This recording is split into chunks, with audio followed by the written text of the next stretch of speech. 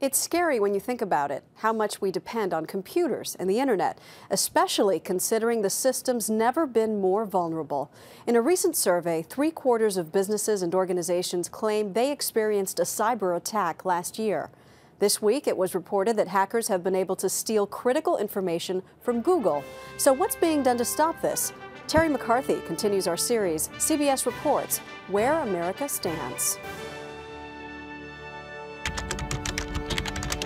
Cyberspace. It enables email, electricity grids, international banking, and military superiority. We can't live without it. But increasingly, experts say the openness of cyberspace is putting the U.S. in jeopardy. Well, we can say that sovereignty is at risk. Sami Sajari heads the Cyber Defense Agency, an information security company. Basically, our whole superpower status as the United States depends on computers. We lose them, we lose our status as a superpower, we become a third world country overnight. The U.S. is vulnerable because there's no accountability, limited security, and no international rule of law in cyberspace. Regularly, state-sponsored hackers in Russia and China are attacking government networks.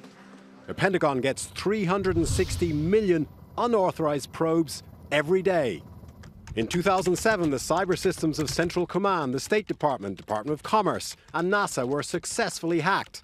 They lost millions of pages of classified information. They're not alone. Under constant attack, corporate America is losing critical data to overseas competitors, robbing the U.S. economy of up to $20 billion a year. 2 years ago, hackers stole top-secret exploration data from oil and gas industry giants ExxonMobil, ConocoPhillips, and Marathon Oil, using custom-made spyware to bypass antivirus programs. It's so widespread now that we face the prospect of entire industries being stolen.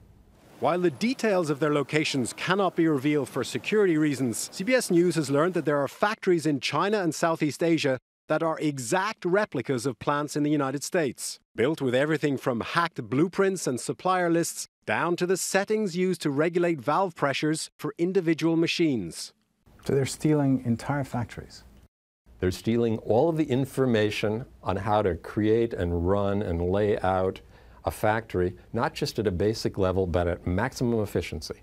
Most worrisome is the risk to the U.S. power grid, a 6 million-mile web of electrical distribution lines powering up nearly 145 million homes and businesses, all controlled by computer commands and open to cyber attack. This American hacker, known as Mudge, knows firsthand how vulnerable these systems are. 10 years ago, he bored into regional telecom and utility networks. Within a week, he'd worked out how to take most of them down. It was terrifying. It was absolutely terrifying.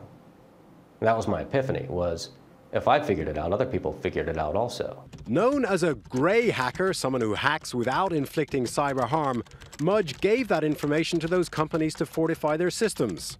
The result? They've become more complex, they've become more intricate in their interactions. But are they more secure? No. They're really not. Verizon. Trying to solve this problem are companies like Verizon, who've set up 5 cyber crisis centers around the world.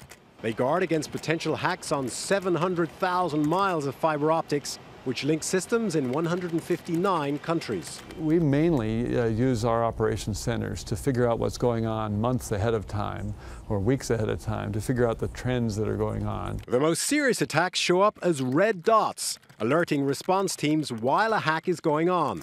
About 70% of all global internet traffic at some stage passes through a Verizon router. And here in their security center in Virginia, they monitor about 1 billion security events every day. However, about 3/4 of all cyber attacks come from outside the United States, where the U.S. government has no jurisdiction. We're not as prepared as we should be. A reality the White House is trying to change. We're looking across the spectrum. What are the legal frameworks, not only domestically but internationally? Howard Schmidt is the newly appointed White House cyber czar. His job is to make America's networks safe against attacks wherever they come from. But the key issue that we understand and we're working towards reducing the vulnerabilities. The government is also quietly hiring hackers to learn their secrets. Last month, Mudge began working for DARPA, the secretive research arm of the Department of Defense. However, the U.S. is playing catch-up.